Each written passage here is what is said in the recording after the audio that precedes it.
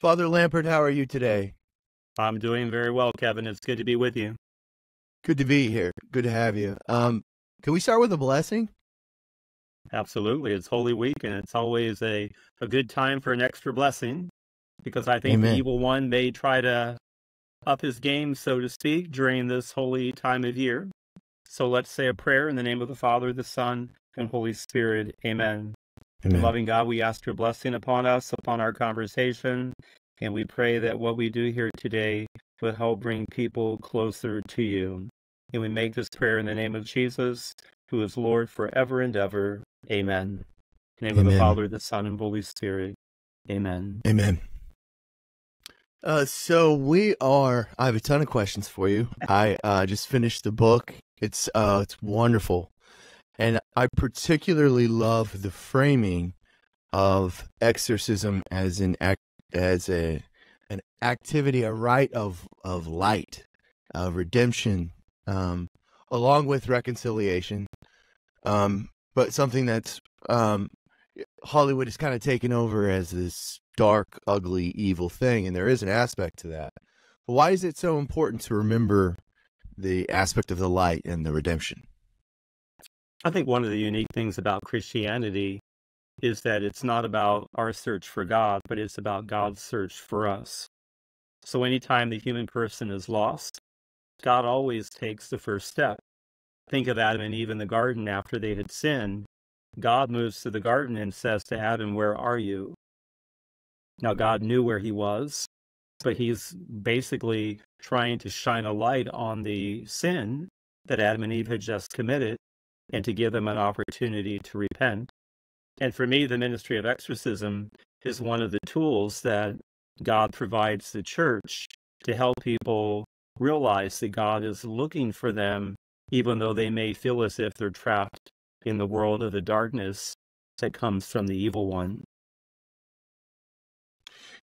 And that's sort of in line with a lot of because one of the first people I talked to before this interview was my parish priest, and he kind of went like this and said, they exorcists deal with a lot. It's exhausting. You describe that in the book. Like the evil one especially targets you. What is that experience like then? What do you do to overcome it? The devil certainly knows those who are working to defeat him.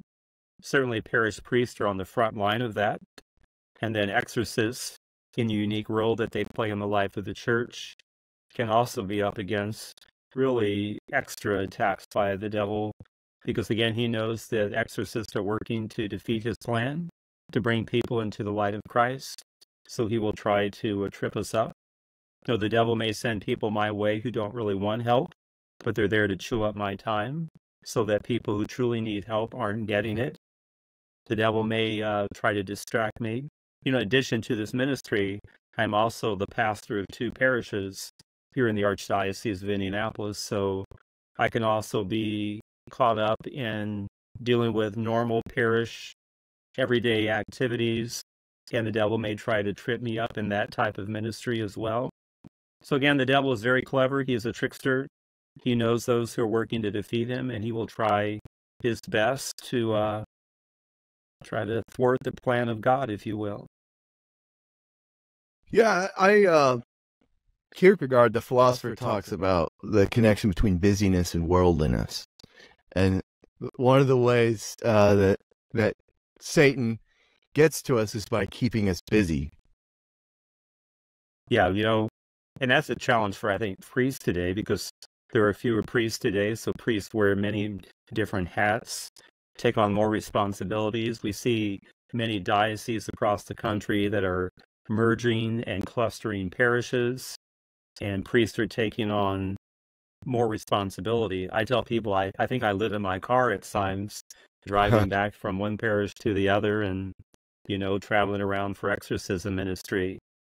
But I'm reminded in 2013, on Holy Thursday, at the Chrism Mass, when Pope Francis reminded the priests that we need to be about unction and not about function, to really be focused on anointing people with the gladness of Jesus Christ, and not just to see priesthood as a occupation as opposed to a vocation.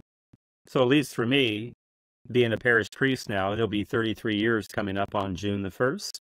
Oh, And being the nice. exorcist gives me a good balance in rediscovering priesthood as a vocation. Because I do think it's a challenge for many priests today, not just to get caught up in the busyness, that we lose the sense of vocation and begin to focus more on occupation. And for me, the word vocation means a calling from God. We do what we do because God has called us to do it. And if we truly believe that, then God will equip us with what we need in order to get the job done. Amen. So unction versus function, I like that. Unction meaning getting out, doing it, being active in it instead of a sort of strict way of looking at it. Yeah, I think of unction, you think of oil, there's Okay. that sense of unction. It's being with people, ministering to them. I have a good priest friend. Every time somebody says to him, "Father, I know you're busy," he interrupts him and says, "Yes, I'm busy talking to you. How can I help you?" So again, we need to make sure people know that they're not a burden, but they're truly a blessing. And I think that's where the word unction comes from. Someone may come to the parish priest and they may not know how to handle what they're dealing with, especially if it's of a demonic nature, but they can certainly listen to them, recognize that the person is suffering, do what they can, and then help guide and direct them maybe to some more specialized care that they can receive from within the church. I like that framing, and you dive into that in the book. The difference between, your parish priest is more of sort of like your general practitioner, whereas an exorcist is like kind of like a heart surgeon or something. Yeah, it's more specialized. And even if one comes to see me for a specialized ministry, they still need to go back to their parish priest for that ongoing pastoral care, because it's within the local parish that the person is going to experience the sacramental life of the church, to be able to go to confession, receive the Holy Eucharist, maybe to be anointed if that's needed. But again, that parish priest is really going to be on the front lines of providing people with that unction that they need in order to realize that God is looking for them in the midst of the darkness where they feel trapped. So this gets to the function of the rite of exorcism, which is essentially to bring people back into the fold of God's arms. Right? Is that an accurate description or no? It is, and I think kind of playing on some of our terminology, one of my favorite lines in the Bible is in the book of Genesis, when God says, "Let there be light." And in the ministry of exorcism, I think it's turning the light of Christ on in the life of people who are trapped in Satan's darkness and allowing them to experience the freedom that God wants all of his children to have. I always say to people that the devil's like a cockroach. And if you go into a room where the light's off and you flip a light on and there's bugs in the room, they're going to scurry for every crack and crevice that they can find. And when the church in the ministry of exorcism turns the light of Christ on in the lives of these people who have been deceived by the evil one, then the devil, like a cockroach, is going to scurry back into the darkness. So has there been, you talked about this kind of a rise in exorcisms or crises related to it, and the number of exorcists as well in the 2 decades that you've been an exorcist. What's led to that increase? So I was appointed back in 2005. The Archdiocese of Indianapolis has always had a priest in this role. Even when it fell out of practice in many dioceses across the country, Indianapolis has always had an exorcist. Ironically, the priest before me was the pastor of the parish where I attended grade school. So never dreamed that one day I was going to inherit his job. He passed away back in 2005. All the priests knew the bishop was looking for a replacement. We were trying to stay under the radar, and somehow I surfaced on the radar. He appointed me. Again, I was about one of 12 appointed exorcists in the United States back in '05. Now that number has grown to well over 200. I trained in Rome because the church says the best way to learn the ministry is through the apprenticeship model. But there really wasn't anyone to, do that study with here in the States. So I was able to go to Rome, find a priest there who allowed me to sit in on 40 exorcisms that he performed in the 3 months that I lived in Rome. And that allowed me to learn firsthand the church's ministry to those who were up against the forces of evil and who were seeking the help of the church. And there is an exorcist training school in the United States now for priests and the people who work for them. And that's where many of the new exorcists are being trained, right here in the States. I also like that you as a child, you didn't say, when I grow up, I want to be an exorcist. And when you will be a priest, you didn't say it either. You tell us about kind of how you were selected. Yeah, when I was a kid, I never thought I was going to do this, but I will tell you that I have 8 brothers and sisters, and when we were kids, we never had dogs. We always had cats. And there was one cat we had. It was an all-black cat. And can you guess what we named that cat? Lucifer. What? Lucifer was the cat's name. So God has a great sense of humor. But oh, yeah. Archbishop Daniel Beekline appointed me. He said he wanted a priest who believed in the reality of evil, but not one who would be too quick to believe that everyone who came to me, who believed that they were dealing with the demonic, that would actually be the case. So really, I would agree when someone contacts me, they're suffering. Beyond a doubt, I know they're suffering. But then the question is that suffering due to spiritual, physical, or mental causes? And then trying to get to the root cause of what they're experiencing. Archbishop Beekline, ironically, was the rector of St. Meinrad College in southern Indiana, where I went to school. So he knew me, and I think because we knew one another, and he saw my development during the seminary days, that he believed that I would be a good candidate for this position within the Archdiocese of Indianapolis. And you also described the last conversation you had with him. What was that like? Yes, he passed away a number of years ago. May he rest in peace. But he was diagnosed with cancer, and I went to see him. He was kind of meeting with all the priests one final time, and I was sitting there talking with him, and him and I used to joke back and forth over the years. Like I would say to him, Archbishop, I found one of the younger priests who wants to be the exorcist. And he would say, I worry about anybody who would want the job. He goes, the fact that you didn't want it is why you get to keep it. And then I would say to him, well, I really want it. He goes, no, you're not going to try to play on me. He goes, and then when he was, after he had resigned, I asked him, I said, now, does my appointment go away? Like when the bishop leaves, like the vicar general loses his authority and all of that. He said, oh, no, yours is a pastoral appointment. It will go on and on and on and on and on. And then he took my hand and he said, will you ever forgive me for what I've done to you? And then we both had a good laugh. And then I've since been reappointed by the 2 other bishops that I've had since his passing away. That's what a beautiful way to part ways for now, Yeah, because the bishop, I was going to say, the bishop is the exorcist. It's based on chapter 9 of Luke's Gospel, where Jesus sends the 12 out and he gives them authority over all unclean spirits. So as Catholics, we recognize that the bishops are the successors to the apostles, so they have the authority to cast out demons.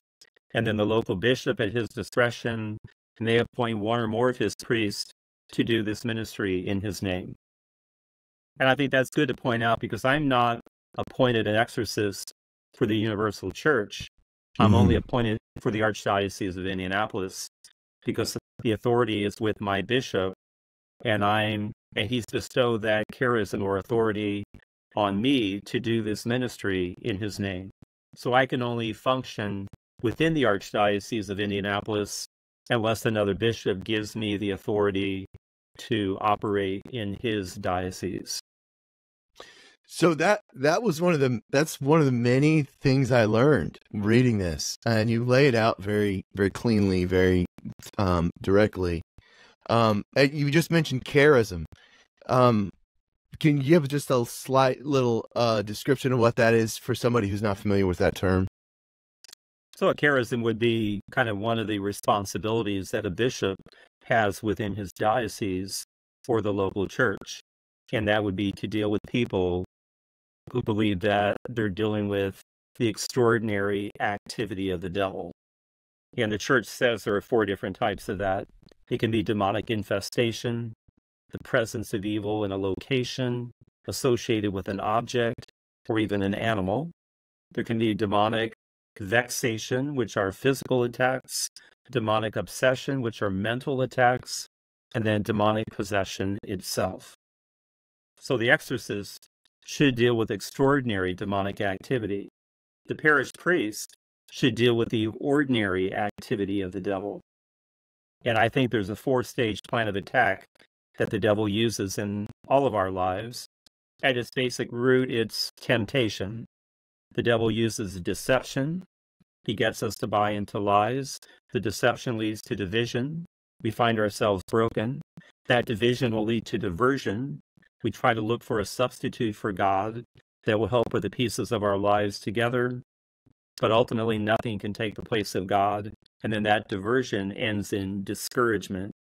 People kind of lose a sense of meaning, purpose, and direction in life. And when people arrive at discouragement, they have a choice to make. One pathway leads to death, always spiritual, the complete rejection of God. Think of the growing number of atheists in the world today. Sometimes death is physical. The rise in suicides that we see in society today. But again, we're Christians. Hope is at the core of our beliefs. The other pathway leads to discipleship. People have a reawakening of the fact that they need God in their life. And then they kind of turn back to Him. And I think that's where people can find that help in reawakening at the parish level. You know, I always say, as one as a Catholic, there are 5 things that we can do to keep the devil on the run. We can go to Mass, we pray, we read the Bible, we celebrate the sacramental life of the church, and we know and live out our faith. If we're doing those things, the devil is nothing to fear whatsoever. And we can find the strength that we need to live out our Catholic identity through our local Catholic parish. Have you read Rene Girard, the theologian? Yeah, I read so much. So yeah, I'm usually reading 3 or 4 books at a time. I figured he goes into the idea of scapegoating and expulsion, and and I've always wanted to run this by somebody who knows the answer. He talks about how Satan's greatest power, his magic, is that he can expel himself to the point of causing scapegoats. So he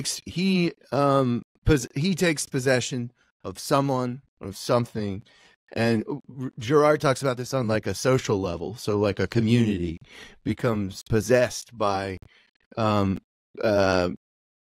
Satan's evil, and he uses them and evacuates after the disorder has settled. Is it somewhat like that? I'm interested by the idea of like discouragement being sort of the edge before launching into either death or discipleship. I think that's a fascinating way to look at it. There's a couple of thoughts that come to mind. The first one is, the devil can propose, but he cannot impose. He can propose that we do something, but he can't force us to do it because we have free will. So again, think of Eve in the garden again in the conversation with the serpent. The serpent doesn't take the forbidden fruit and cram it down her throat. He gets her to make the choice. And he presents the evil as something good. You look at society today in which we live, the devil may not be the cause of all of our problems, but he is an opportunist. And he can insert himself anywhere if he thinks it's going to promote his agenda. So think of, people always ask me, for example, like COVID-19, did the devil cause that? And the answer is, I don't know, but I think the devil took advantage of that situation to lead people into isolation and even more polarization.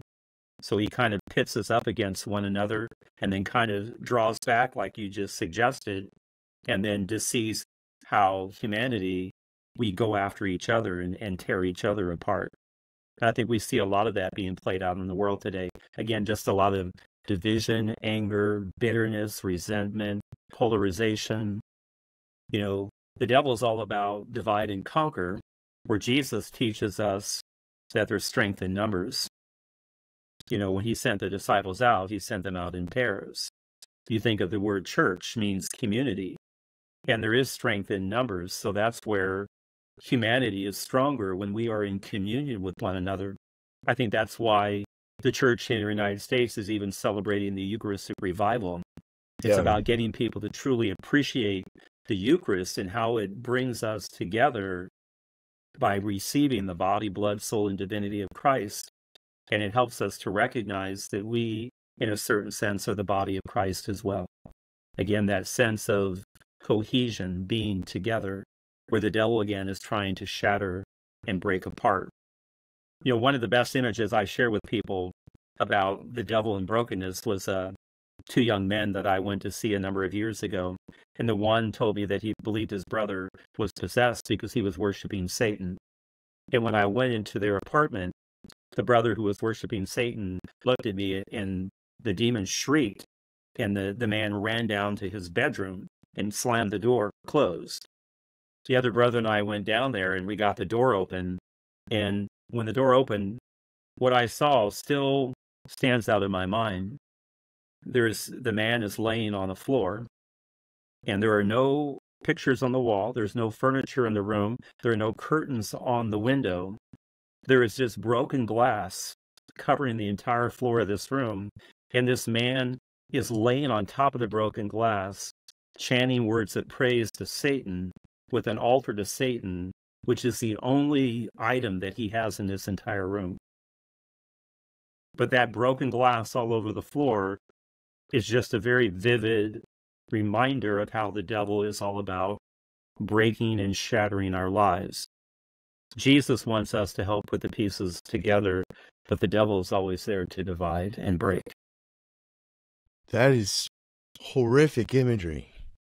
I mean, when you walk into these situations, how are you able to differentiate mental health crisis from a demonic possession? You know, those situations, I mean, firsthand experience, obviously there's something demonic going on there. I'm trained to be a skeptic, as are all exorcists. So I should be the last one to believe that somebody is truly dealing with extraordinary demonic activity. The church does require someone to have some type of a psychiatric evaluation. So by a psychiatrist, a psychologist, basically asking, is there something about this person's condition that you can't explain? And they also need to have a physical examination by their family doctor, just to rule out that, you know, they're not on some drugs, or they're not experiencing some physical malady that needs to be addressed. Because some of the signs that we see in people who are possessed can also be seen in people who are dealing with mental health issues. And oftentimes when people will say, well, Father, you want me to have a psychiatric evaluation because you don't believe me. But it's also true that if somebody is dealing with the demonic, they need to be in a good place mentally. And even by seeing the psychiatrist, that's going to help them in the long run if it's deemed necessary to go through the rite of exorcism. So I always believe that the priest, the psychiatrist, and the doctor should be working together, looking at a person's situation again, spiritually, mentally, and physically, and then giving the person the true help that they need. And sometimes there's an overlap. It's not always 100% psychiatric, 100% demonic. Maybe the two are going on at the same time. And I'm not a trained psychiatrist, so I do want to rely on experts in that field to help me help the person who is suffering. I love that about the church. Throughout its entire history, we see that this it's not a hammer doctrine. Like this is it. It's like, no, we'll consider things. Mental health does factor into this. A person's biology does factor into it, but there are things that just can't be explained at all. Is this what is behind this rise in exorcisms? I think the reason we see an increase in demand is because faith is in decline. Faith in God will lead us in one direction, a lack of faith in another. You look at the growing number of people today who grew up in traditional Christian homes who now identify as being an atheist, or who just simply no longer practice their faith. They're kind of indifferent to God, if you will. And I don't believe the devil has upped his game. I just think that more people today are willing to play the devil's game because they don't have that relationship with God. I think a lot of people today believe that, faith, religion is all about rules and regulations. They don't realize that it's really about a relationship. And one is either in a relationship with God or they're in a relationship with something else. And I would suggest that that something else is none other than the devil himself. In various guises. And I like you kind of walk through some of those guises as warning signs, even something so like seemingly innocuous or socially acceptable as yoga can have an element of spiritual invasion to it. Mm-hmm. Well, what are some of the other things that people should look out for or be aware of? And how do they know this is not I don't need to be here, I need to step away? And what should they do at that point? I think it's about really just knowing our Catholic faith and not associating with things that are contrary to that faith. So you mentioned like yoga, for example. Obviously, there's nothing wrong with exercising. Yeah. But the danger would be, does one get caught up in the spirituality that's tied in with yoga that's not a part of our Christian heritage? So you look at the world of the occult, whether it's going to see a psychic or a medium, the use of pendulums and crystals, magic and casting spells, sorcery, all of that type of thing. That's all contrary to our Catholic identity. There is a power behind the world of the occult, but the power behind it is the devil himself. And so he uses these tricks, if you will, to lead people into a world of deception. Many of us don't realize that we're caught up in a superstitious world, whether people are reading their horoscopes, they're knocking on wood, they have the rabbit's foot, the four-leaf clover, whatever it might be. And again, many people may look at this and say, it's all just kind of harmless fun. But again, are we really putting too much credence in those things rather than in our own relationship with God? And whenever I go around and if I'm invited to speak at a parish or whatnot, I usually tell people, rather than critiquing a lot of other things, I just really challenge people to root out of their lives anything that is not a part of our Christian faith. The Catholic Church has a great treasure trove of wonderful spiritual gifts. We don't have to be turning to the world of the occult as if somehow there's something deficient in what the church is providing. Now, even with that said, I've seen a growing trend in recent years because faith is in decline. Many people view the exorcist as a magician, that somehow I have a bag of tricks and I can use my cross, the crucifix, holy water, and I can make the demons go away.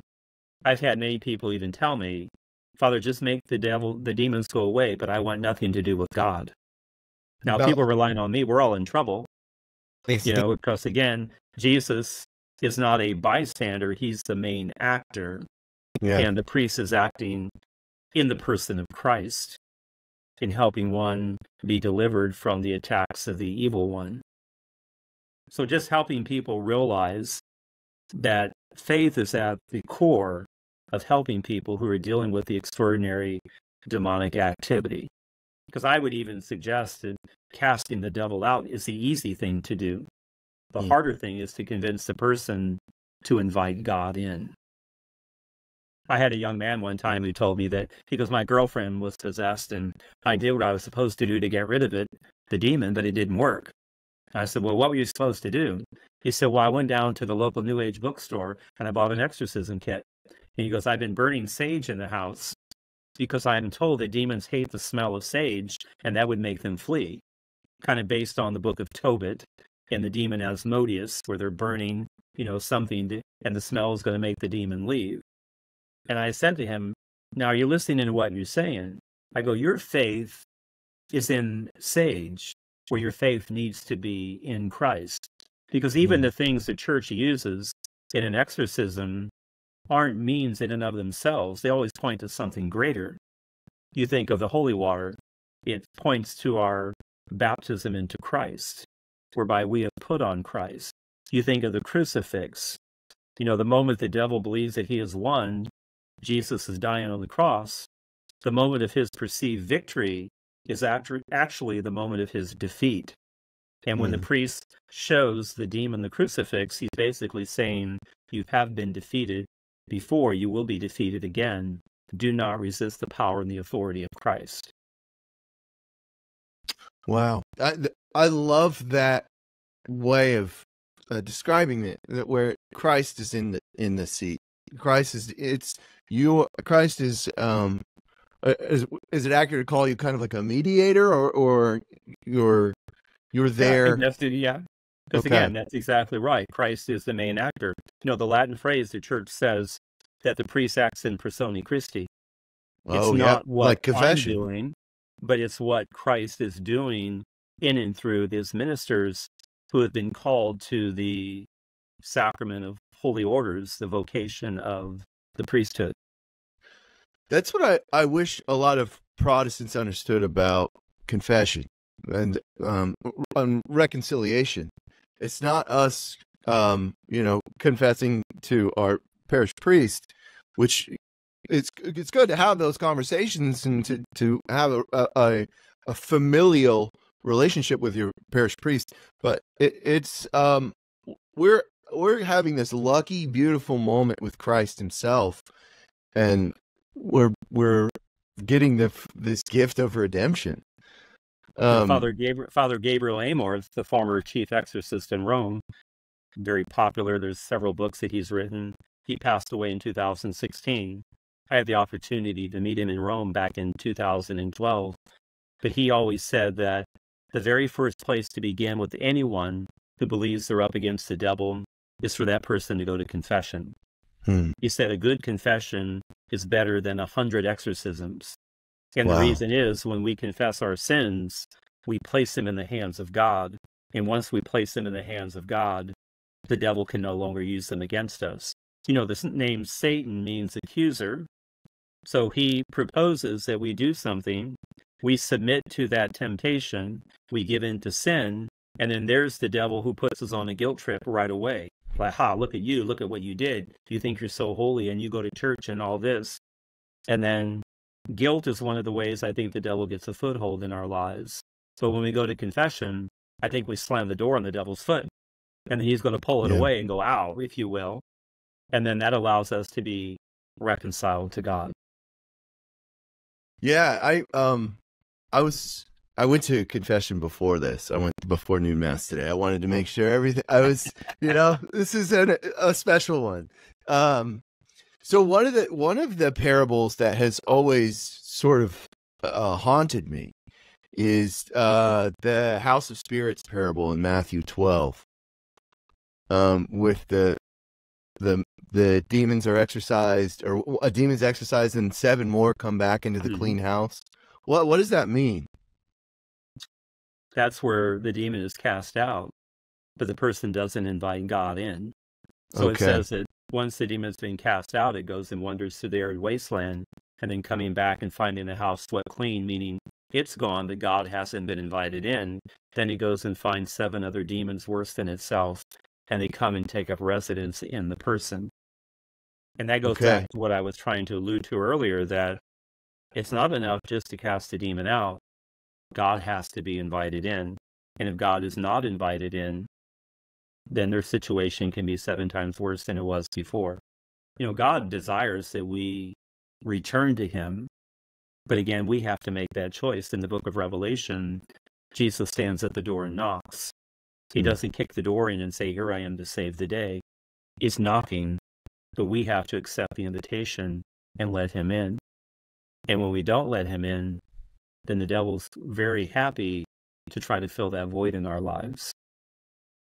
So today is Spy Wednesday. This is an easy transition to make, because I can't think of a person in human history who was more possessed than Judas. Yeah, you think about it, because Jesus begins his public ministry. He's baptized in the River Jordan. The Spirit descends upon him. He's driven into the desert. And who does he encounter? The devil. And I would even suggest, if you recall, when Adam and Eve had sinned, they were cast out into the wilderness, into the desert. And God did that, I think, as an act of mercy, because if Adam and Eve had approached the tree of life in a state of original sin, then there would have been no hope for redemption. So God sends them out, but then immediately begins a plan to go and search for lost humanity. So Jesus is baptized. He goes into the desert to begin his public ministry, to look for lost humanity, but he has to contend with the one who caused the fall of humanity, namely the devil. And at the end of the temptation, it says that the devil left him for a period. And when did the devil return? When he entered into Judas, when he then betrayed him. I love the analogy. You think of the good shepherd who leaves the 99 and goes in search of the lost one. St. Augustine says that the 99 refers to the 9 choirs of angels. God leaves heaven and goes in search of the lost 10th choir, namely humanity, to restore humanity to its rightful place. That's beautiful. And you can feel the light in a statement like that. Speaking of light, I'm a convert. I converted I was a Baptist, and along with confession, the 2 things that really prove to me that I'm Catholic and I think it's the right thing are the role of Mary and the Rosary. What role does Mary play in exorcism? I will say this first. My mother was a convert too, but she always said that she was not a convert. She was always Catholic. She just didn't know it. And then when she found out, she said when she discovered what Catholics believe, it's not like she had to accept something that was alien to her. It was kind of like, this is the right fit. It's like trying on clothes or something. You're like, this is the right fit. And that's always the mentality that she had. Because she always said converting means like you were like nothing and then you became something. But again, her analogy was, I always was, I just didn't know it. And then when I knew it, I said, that's who I am. So you think of the Blessed Mother, you think of the devil. If I were to ask you, what's the main sin of the devil? You would say pride. Pride. And what is the virtue that cancels out the vice of pride? It's humility. And what's the best example of humility that we have? Our Blessed Mother. Yeah. So you think of God says to Eve, do certain things. She says no. The Archangel Gabriel comes from God to Mary and says, this is God's plan for you. And what does Mary say? She says, yes. Yeah. So Catholics, we honor our Blessed Mother because she's the greatest example of humility. And she always teaches us that her yes to God needs to be our same response to God as well. The devil, in addition to the sin of pride, many of the fathers of the church say that the angels were able to see God's plan for humanity, that God would take on human form. Yeah. And the devil couldn't accept that. Lucifer wanted God to join with his nature, not with human nature. Because demons even mock exorcists. You know, they'll call us dumb lumps of clay, stupid monkeys. Who are you to tell me what to do? They can't accept the fact that they're being commanded to do something by a creature that they consider to be inferior to themselves. So think about the Incarnation. God takes on human form. So humanity rises above the angels. And then you think of our Blessed Mother, she becomes the Queen of Heaven. Yeah. So again, she is also elevated.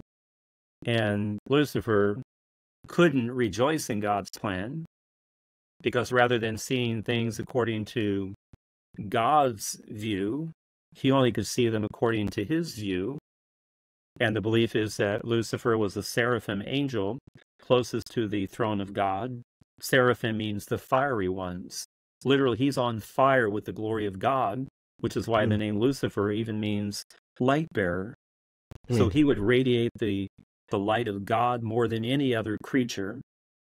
But then, obviously, through the Incarnation, we have the unique role of Christ, the unique role of our Blessed Mother. So human nature is elevated higher than angelic nature, and that's something that the devil could not accept.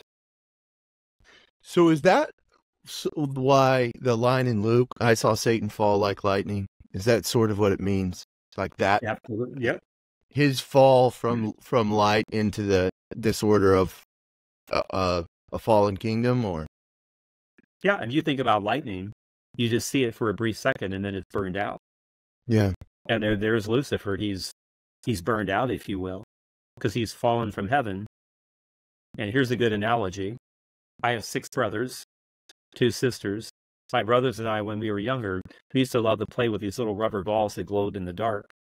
So we would go into a room and we would put them up against the light bulb, and then we'd turn all the lights off, make sure all the windows are closed, and then that rubber ball would glow. But eventually that glow would begin to fade if it was no longer fed from the light. And that's the same way with Lucifer. When he fell like lightning, his light burned out. He was no longer, radiating the glory of God. And so that's why he's associated with darkness. We can say that his light has gone out. And that's what he wants us as well. He wants humans to join him in his rebellion against God so that our light will go out as well. That image of light is just so profound for me in the ministry of exorcism, because one of the things that I've learned in the ministry of exorcism to look for, to know that a demon has truly been cast out, and I've seen this on numerous occasions, is that the one who was possessed, once the demon is cast out, there's a glow about the person. And the best way I can describe the glow is think of a halo around the painting of a saint or a stained glass window. They're not radiating their glory, they're radiating the glory of God. And when a demon is truly cast out, they're again falling like lightning, then that person literally has a divine glow about them. That's beautiful. I love that. That's that must be you must be exhausted by that point. Absolutely. Exhausted, physically, mentally, sweaty, and all of that. Yeah. That's why people always say, well, Father, what do you do after an exorcism? And, one of the first ones I did after I returned from Rome back in 2006, I always tell people that I worked with somebody for a year. The demon was cast out. They're like, what did you do? Did you celebrate Mass? Did you do a holy hour? I said, no, I was 2 hours away from my parish and I was worn out. So I went to Dairy Queen and I ordered a large chocolate shake for the ride home. Nice. Well done. That's awesome. That must have been a delicious chocolate shake. A well-earned. It was a very hot day here in Indiana. And when I walked in the Dairy Queen, it was crowded. And I said to myself, if these people knew where I just came from, I would be like Moses parting the Red Sea, because they couldn't get away from me fast enough. So prayer, you've mentioned prayer a couple times. What role does it play? I mean, is it right for me to say that a healthy prayer life can ward away any need for an exorcist? Like, if you have a healthy prayer life, you're shored up with your spiritual Yeah, armor. absolutely. I think of prayer life, I think of a rope, and a rope is made of many different strands. And I think every time that we pray, it creates another strand, and we bind all these together, and we have something pretty powerful. So every time we pray, we're strengthening our relationship with God. And if we have that strong relationship with God, the devil may try to trip us up here and there. But again, the ordinary sacramental life of the church will deal with that. We don't really need to see an exorcist. The best plan for me would be for me to be out of business. Yeah. Yeah, that people wouldn't need the exorcist. Again, they would be able to deal with their parish priests in the sacramental life of the church and dealing with any tricks the devil may be trying to play in their lives. But again, faith is key, and certainly at the core of our faith is prayer. But people need to know how to pray and why we pray. I think there's a lot of people out there who believe that prayer is something that we do to convince God to do something that God otherwise would not have done if we had not prayed. But prayer doesn't change God. Prayer changes us. Where we can pray and ask God for anything, but the key line is from the Lord's Prayer, the Our Father, thy will be done.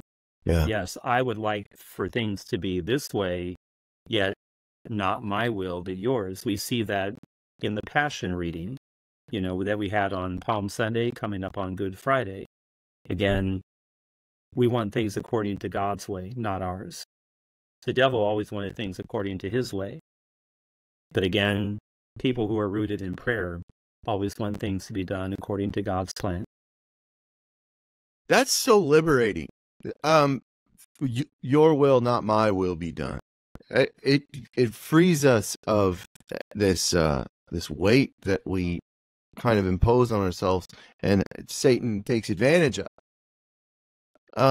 Is that glow that you described? Is that freedom? Is that what they're experiencing? Like God's gift of freedom?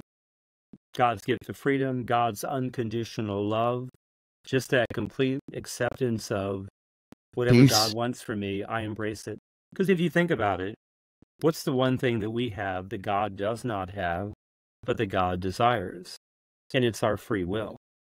God wants the human person to unite our free will with his, and in doing so, discover freedom in the true sense of the word. Freedom doesn't mean we get to do whatever we want. John Paul II would say that when we think freedom means we can do whatever we want, we end up becoming slaves to our own passions and desires.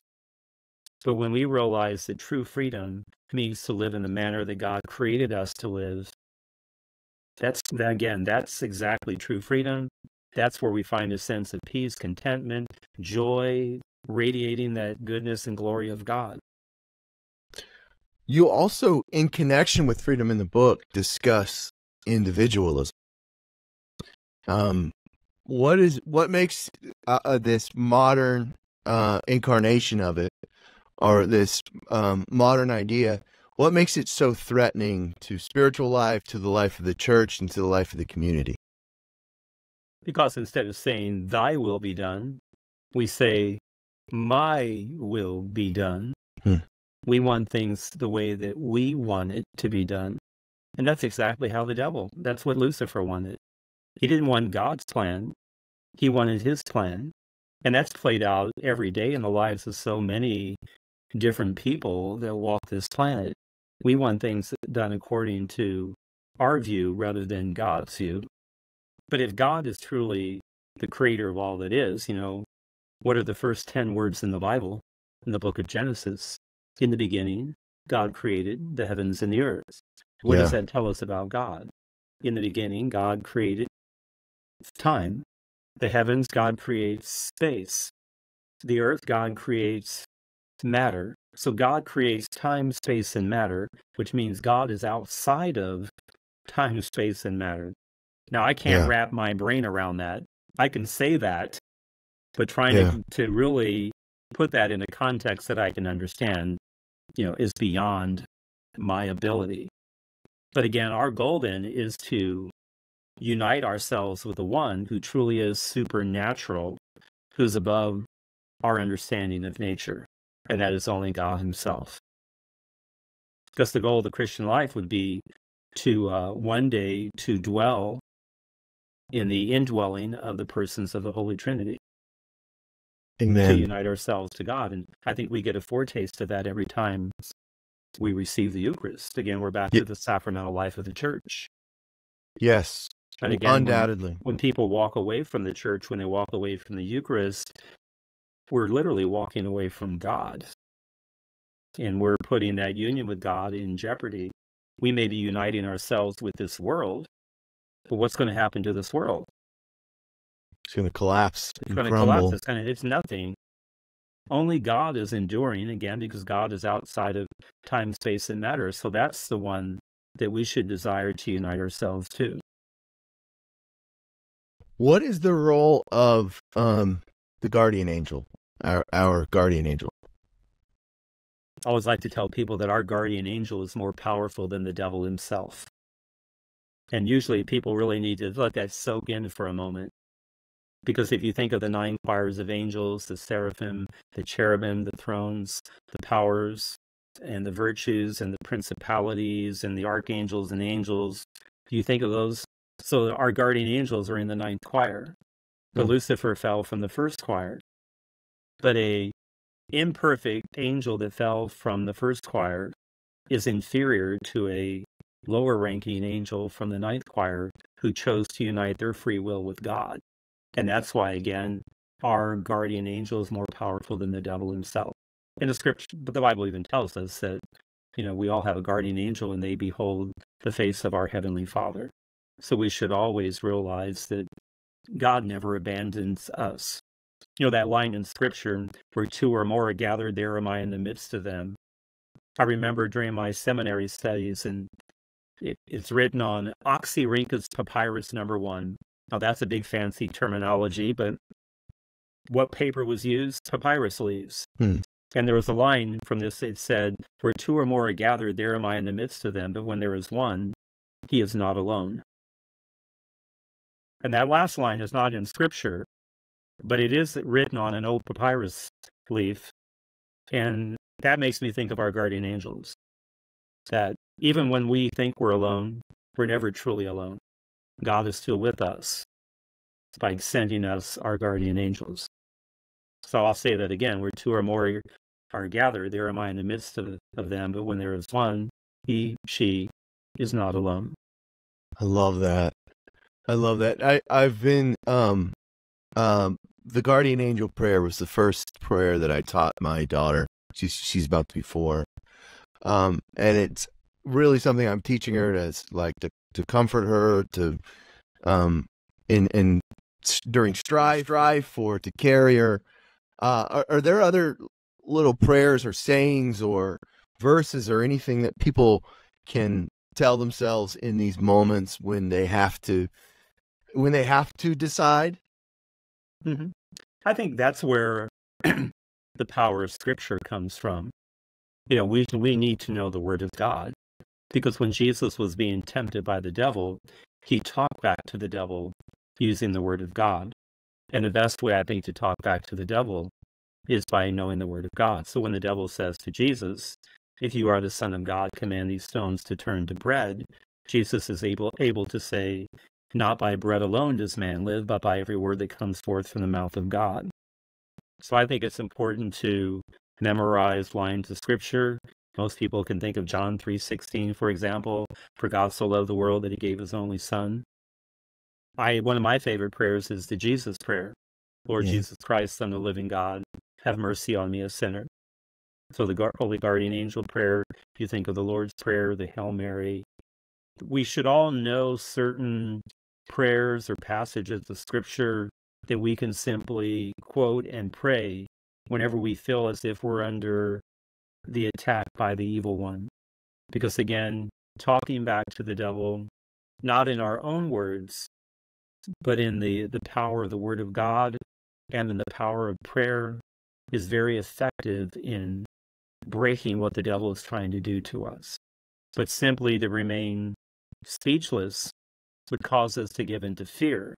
And once we're living in fear, the devil can pretty much have his way with us. So we have to get rid of that fear and develop the confidence. Think of Psalm 23. Even though I walk through the dark valley, I fear no evil, for you are at my side. With your rod and your staff, they give me comfort. Again, there's a line that people can memorize. God never promised that we wouldn't experience darkness, but he did promise that we would never have to face it alone. But the devil would have us believe that we are alone. And when we are in that isolation, he believes he can have his way with us. So this is last question. Unfortunately, I have about 50 more. Has technology worsened the demonic crisis? I think it has. Again, the devil as an opportunist can use whatever means that is out there to try to advance his kingdom. Technology is not inherently evil, but I think a lot of people use it in a very bad and evil way to try to promote what the devil wants to do to society. You look at people today, and I'm a people watcher, whether you see people in airports and restaurants, what are people always doing? They're always looking at their gadgets. We're in isolation. We're not in that sense of community. It's almost like we get the shakes if we have to put our phone down for even just a minute. And again, you look at a lot of the really bad stuff that's out there on the internet, and I think the devil uses that as a way to continue to divide people. I mean, one of the greatest sins that's out there right now is pornography. I mean, I hear that as a priest, people are trapped in that grip of pornography because it's just literally a click away. Yeah. And people always ask me, well, how do I overcome it? I will say, being public in the ministry of exorcism, I have a lot of people who reach out to me that aren't dealing with the demonic, but they're looking for spiritual guidance. There's a young lady in Australia who told me that she listened to an interview that I did, and she had no faith, but it motivated her to go down to the local Catholic parish, sign up for the RCIA, take instructions, and she's being received into the church this coming Saturday. There's a young man that I've been talking to in Sweden who lives on the Arctic Circle, who said that he has this addiction to pornography, and he realizes that the only way to overcome it is God. But he doesn't know who God is or know how to tap into God because he's never been raised in any type of faith tradition. So just offering people like that, some spiritual guidance and direction. When people have an addictive, have an addiction to something, the only way they're going to overcome that is if they find something that's even more important that demands their time and attention. And ultimately, that needs to be God. And again, whether that's through our prayer life, our sacramental life, that's the way that we grow in our relationship with God. And the bigger God becomes in our lives, the smaller the devil becomes, until he eventually just disappears and goes away. I love that. Is there anything else you want to add, or any parting words for anyone? Always remember that God is more powerful than the devil. We should never put God and the devil on the same playing field. God is the creator. God stands alone as Father, Son, and Holy Spirit. The devil is the creature. So let's not try to give him more power than is due. And ultimately, the devil was cast out of heaven, but he wasn't cast out of creation. God can still use the devil for his greater purposes. So if anyone believes they're dealing with demonic activity in their life, use that to your advantage. If the enemy has allowed you to see a weakness in your spiritual armor, you now know where you need to put in some more effort to grow in holiness and virtue and become the person that God truly wants you to be. Amen. Thank you, Father. Yes, God bless. It's good to be with you.